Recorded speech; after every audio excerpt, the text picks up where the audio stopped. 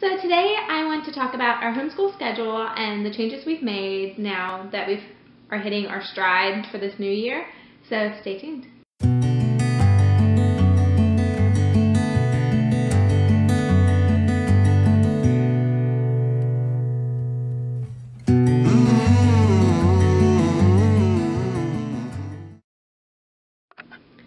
So we have, I didn't intentionally change our homeschool schedule, but it just kind of happened naturally.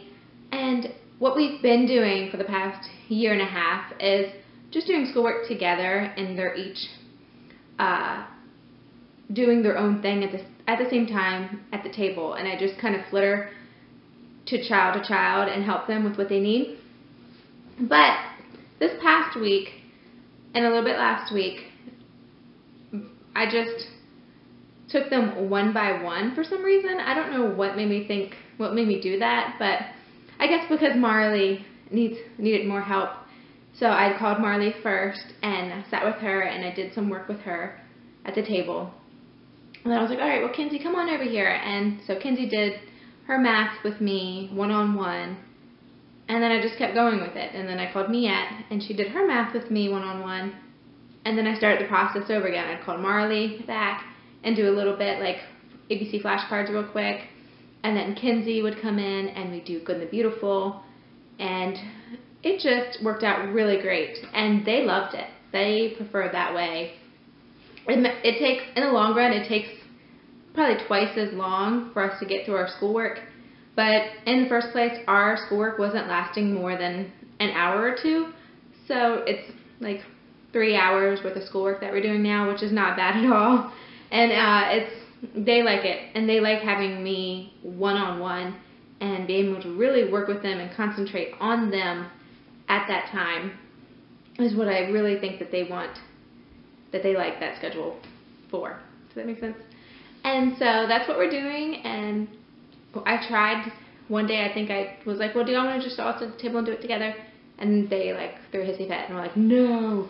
So that is our new homeschool schedule. So as I said, I work with Marley, then Mackenzie, then Miette, then Marley, Mackenzie, Miette.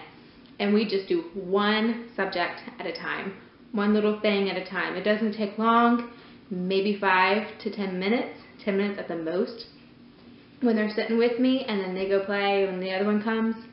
And usually they like starting with math and the first thing in the morning. So we always start with math. Even Marley will do her math. We'll work on counting gems or a counting worksheet or something, and then Kinsey will do her math UC, and then Miette will do her math lessons, and then we'll go on to reading. And if I'm doing sight words, I'll do the sight words flashcards and then send them on their way. I don't do sight word flashcards and then Good and the Beautiful and then all the reading at one time. It's very little bit that they're doing, and then going on to play, and they don't.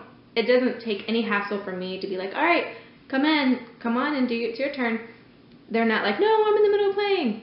They are like, yes, okay, I'll be right back, guys. I'm going to go do my schoolwork, and then I'll be back.